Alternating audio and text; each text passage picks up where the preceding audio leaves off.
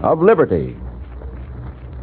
There was free talk in the old New England town hall and around the Cracker Barrel of the Crossroads store, and there was free talk from men and women every Thursday at this time, as the National Broadcasting Company presents another in this new series of programs under the auspices of the Council for Democracy.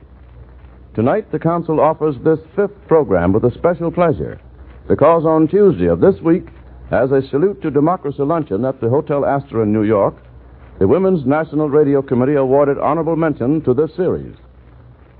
Madame Yolanda Merio-Irion, who announced the award, said, and I quote, "Our local committee was also enthusiastic about two programs on NBC, introduced too late to be included in our annual ballot. We Shall Live Again and Speaking of Liberty," end of quote. Both these programs are sponsored by the Council for Democracy. And now for the discussion of this evening, led by our host, Rex Stout. You may know Rex Stout as the creator of that distinguished criminologist, Nero Wolfe. On these programs, Speaking of Liberty, you will get to know him as an outspoken champion of democracy. Mr. Stout. Thank you, William Abernathy.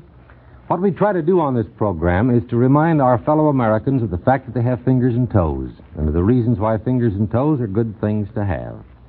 That is not a desperate attempt to be whimsical.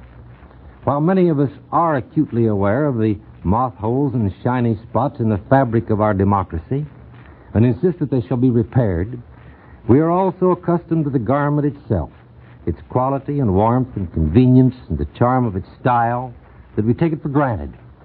We are so comfortable in it that we don't even notice that we have it on, and we refuse to entertain the possibility that someone could tear it off of us.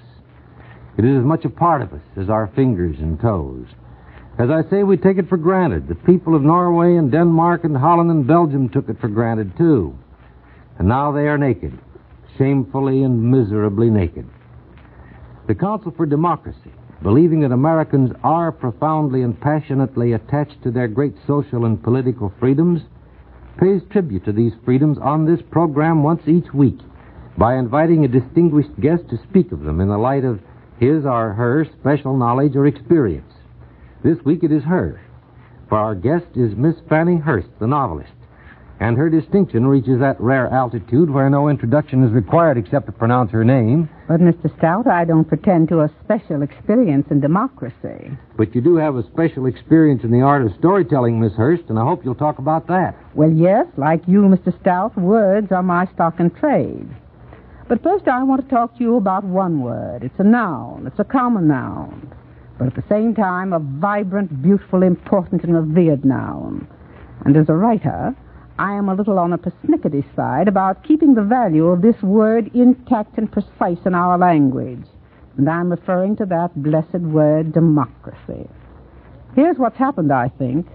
This word we all use so easily has been repeated, reiterated, and shouted about, tossed to us so constantly during the period the world has been in such grave trouble that it's lost its sharpness. Yes, and there are times when it must cut.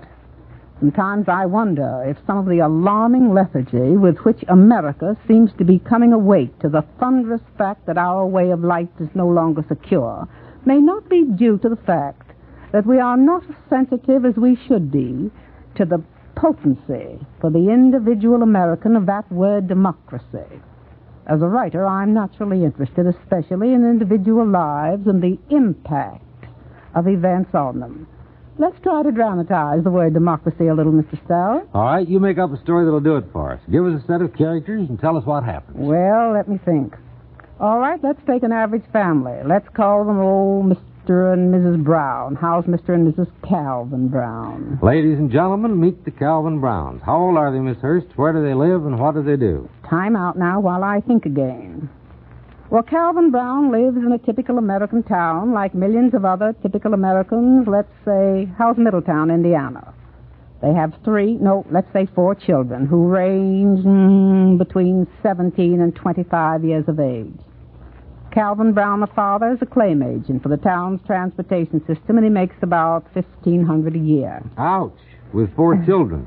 Tell us about them. Well, Charlie, the eldest, is married and lives with his wife and a baby in a nice bungalow on a nice street in Indianapolis. where he has his own business. And it's a small business, but Charlie's building it up. Good for Charlie. And the others? Well, now, back in Middletown, the daughter Marion lives with a family and is studying law at the State University. She expects to graduate next year and get a job with one of Middletown's leading lawyers. Then there's George. George has worked himself up to assistant manager of a local hardware store, and George, I wish you to know, is about to marry the daughter of the boss. That leaves one to go. I think you said there were 4. Well, Theodore, Teddy, as his folks call him, is also attending the State University, and Theodore has just won a scholarship to travel abroad. There you are, Mr. Stout. Meet the Brown family, Ma and Pa, 3 sons and a daughter. Pleased to meet you. And what happens? Well, now, first of all, there's the wife and mother, Mrs. Calvin Brown. Let's call her Mary. Mary Brown realizes that the family needs extra money to put the children through school and college. So she capitalizes on one of her assets. She begins making homemade cakes and cookies, going into partnership with the woman next door. And between them, they've worked up quite a business. I take back the ouch. Now, both the Indianapolis and the Middletown Browns have a radio, a car, a washing machine, and a piano. The old folks have a little shack on the riverbank on the outskirts of their town.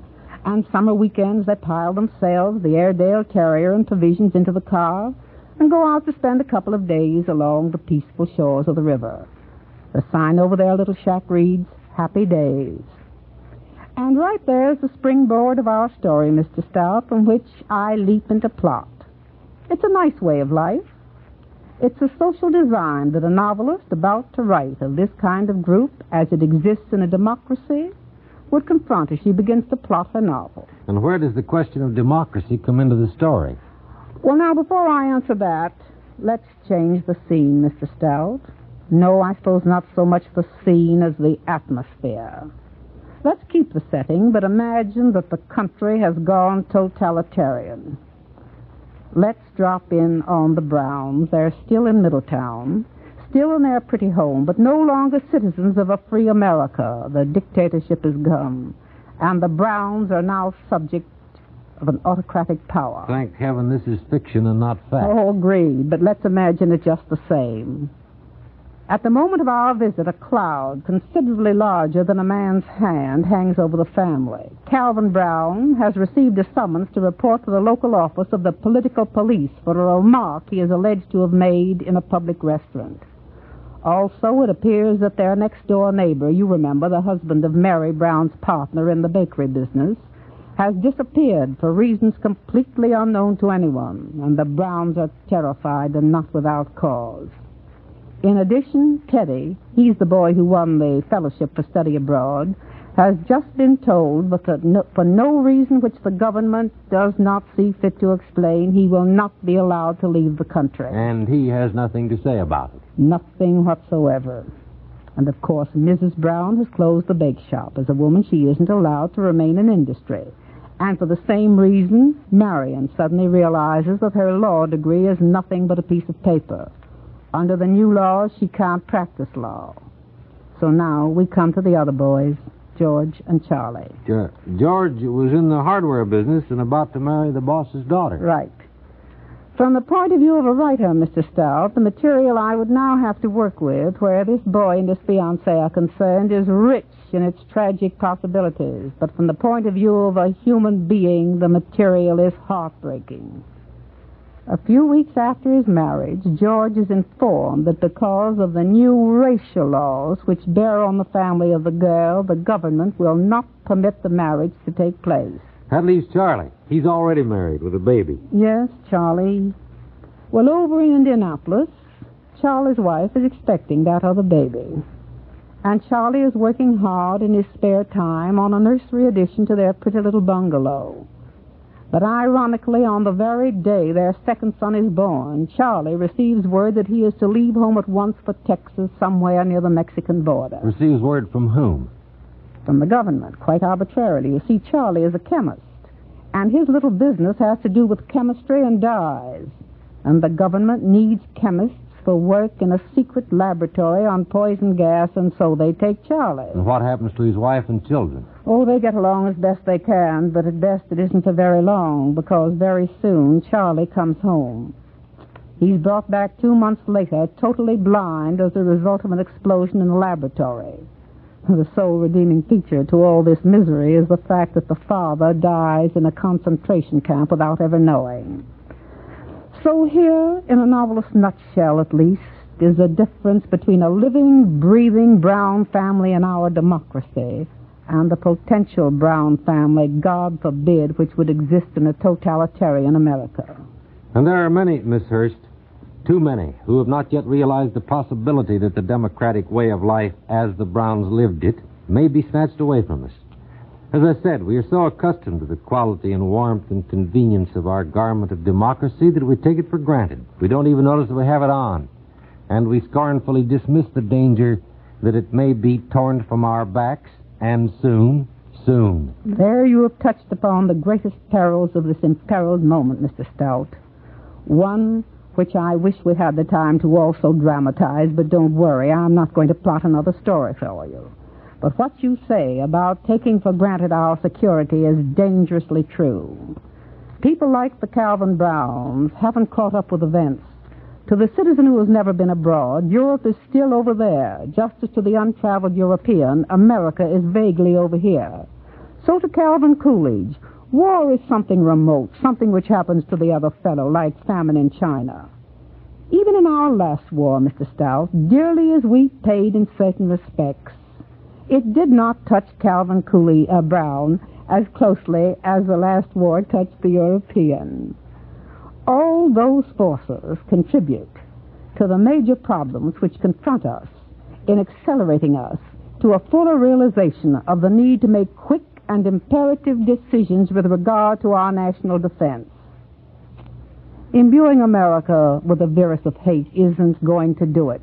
Enough of the commodity of hate has been loosed over the face of Europe already. What we Americans have to face is a family decision. How is the unit of our nation going to meet its supreme impending decision? Once the majority makes that decision, it's up to the entire family to stand by with 100% conformity.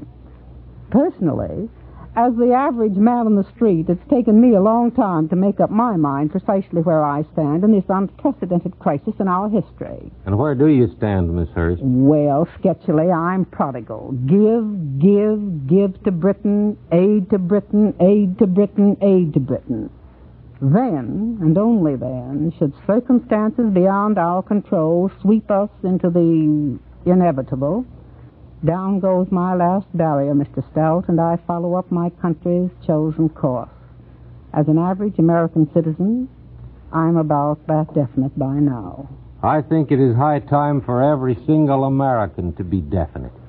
Anyone who has traveled across the face of our country recently knows and becomes frightfully aware that some of the millions of Americans out there are not hearing the fire bells. Placidly, even a little smugly, they will tell you the fallacious whys, and all the time it is a conviction of our government that this conflagration has become the terrible, the imminent, the overwhelming concern of the American man and his wife in the American street. Thank you, Miss Hurst. Ladies and gentlemen, our guest today has been Fannie Hurst. This is Rex Stout saying goodbye until next week.